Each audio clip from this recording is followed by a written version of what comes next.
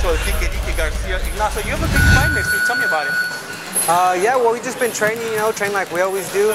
I just fought the 19th of February. I fought the Mandalay Bay against Armando Dorantes. And I just came back that next week, and I've just been training, and we train hard here at the gym, and I feel real confident about it. So now that's kind of a quick turnaround. You're fighting almost a month later. How do you prepare for a fight so quickly? We just come back in here. We do the work that we do when we're training for the first fight. I mean, just constant. I make sure that I'm doing my run in the morning. We come here and we just do the same thing. So just keep on, just conditioning, working, sparring.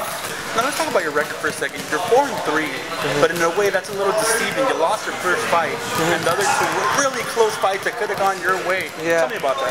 I feel my 3 losses. I feel they're real debatable. To me, I feel like an unbeaten fighter. The people that see me fight, they thought I won all 3 of those fights that I've lost. So I mean, to me, I feel like I haven't lost. But as far as like on paper, I think it's an advantage in getting other fights. I mean, people kind of underlook me, and I'm able to get good fights. So.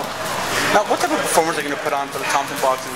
Oh, we're going to put on a good one. We're going to, over here we have Jose Reynoso and Artemio Reyes, and the performances that they put on, I plan on putting on a good one too. So, and I mean, we just train hard here. I mean, I just developed as a fighter. I mean, I just became, I guess, a better fighter. I mean, I remember when I was 16, I'm nothing to where I'm at now. So I think people like underlook me a lot.